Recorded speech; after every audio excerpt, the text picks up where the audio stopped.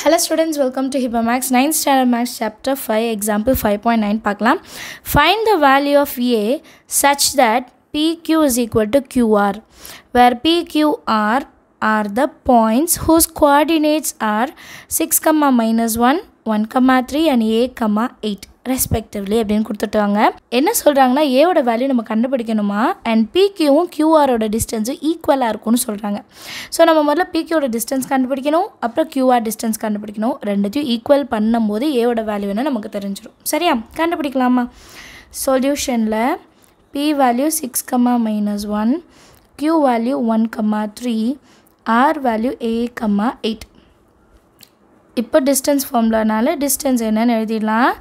Distance formula என்னென்னா d is equal to root of x2 minus x1 whole square plus y2 minus y1 whole square. First நம்ம பிக்யூவோடதை கண்டுபிடிச்சிடலாம். ரூட்குள்ளே x1 y1 x2 y2.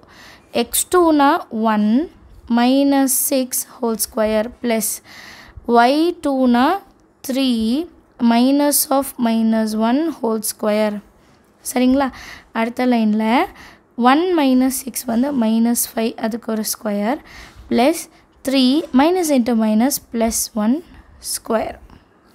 That is equal to 5 5s are 25 plus 3 plus 1 வந்து 4 square வந்து 16 டைரெக்டாகவே எழுதிடலாம். So answer என்ன இருக்கும்? 25 plus 16னா 11 balance 1 41. இது வந்து பிக்யூவோட வேல்யூ மட்டும்தான். இன்னொரு வேல்யூ கண்டுபிடிக்கணும், QR. QR is equal to value எழுதிக்கலாம் 1, 3 A, 8. டிஸ்டன்ஸ் கண்டுபிடிக்கலாம் x1 y1 x2 y2.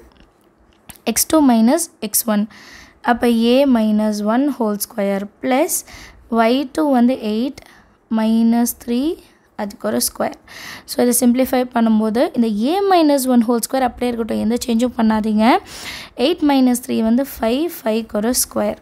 சரியா, இப்போ அடுத்த லைனில் root of A -1 whole square plus 5 square வந்து 25. இதோட விட்டுறலாம். இப்போ நான் என்ன பண்ணணும், பிக்யூவும் கியூஆரும் ஈக்குவல்னு சொல்லிட்டாங்க, ரெண்டுத்தையும் ஈக்குவல் பண்ணலாம். பிக்யூ இஸ் ஈக்குவல் டு கியூஆர்.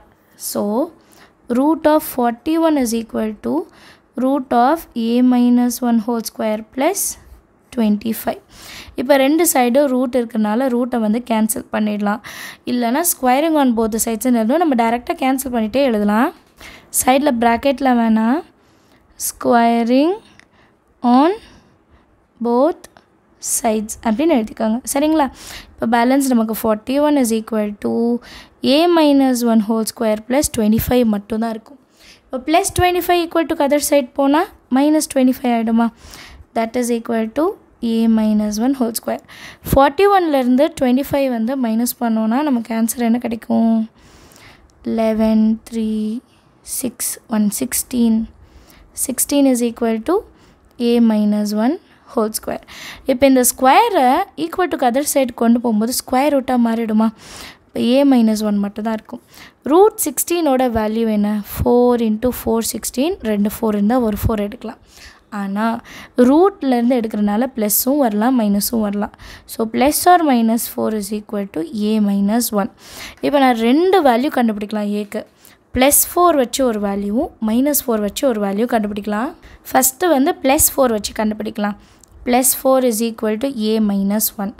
+4 -1 அந்த சைடு வந்தால் +1 equal to A. 4 + 1 5 equal to A. இது வந்து +4க்கு.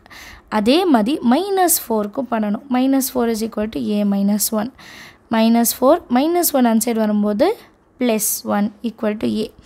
4லேருந்து 1 மைனஸ் ஆனால் 3, பெரிய நம்பருக்கு மைனஸ் இருக்குல்ல, ஸோ -3 வரும். That is equal to A.